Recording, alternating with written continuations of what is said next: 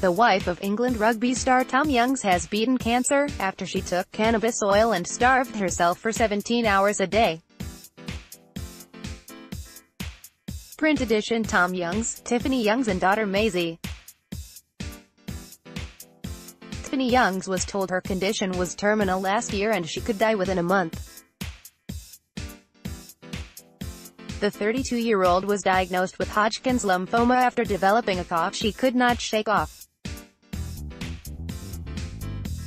She had to tell her daughter Maisie she was going to die. Tiffany said, "She started crying." Getty Alternative. Tiffany began to focus on alternative remedies and took cannabis oil. Getty Action. Tiffany Youngs of Leicester charges up field during the Aviva Premiership match. "We are delighted."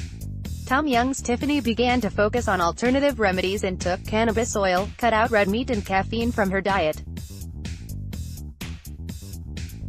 After catching a cold earlier this year, she went to hospital where her consultant said she is in remission. England's Tom posted his joy. He said, "We are delighted." Despite her recovery, cancer charities have said patients are more likely to die if they use alternative therapies. Julia Frater, from Cancer Research UK, said earlier this year, standard medical treatments for cancer are evidence-based. Related articles.